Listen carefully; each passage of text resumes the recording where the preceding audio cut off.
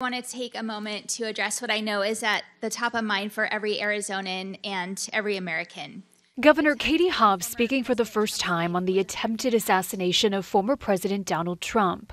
Hobbs joined other politicians calling for unity and denouncing dangerous political speech. We have to come together and we have to stop inflaming this kind of rhetoric, using this kind of rhetoric.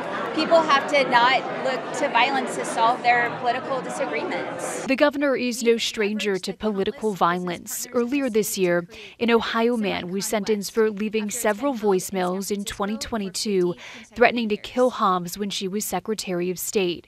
And in 2021, a man from Massachusetts made a bomb threat against Hobbs, landing him in prison for 3.5 years. This political violence has no place in our discourse. But Hobbs wouldn't address her own rhetoric against political opponents, like in the race for governor against Republican Kari Lake, which had sharp words on both sides. The danger that Kari Lake will be as governor, and that's why we can't let her win. And she wants us to give her this job. Frankly, she doesn't deserve this job. I'm not going to get into that. I'm just going to say that it is horrific what happened. I am glad the former president is okay.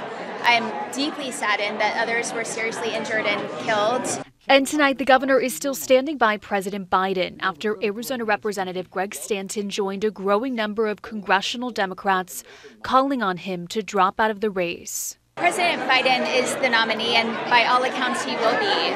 There's so much at stake this November. Meanwhile, Arizona Representative Ruben Gallego sent a letter to the director of the U.S. Secret Service demanding answers and accountability on what he is calling security failures that led to that assassination attempt. In studio, Emma Lockhart for Arizona's Family.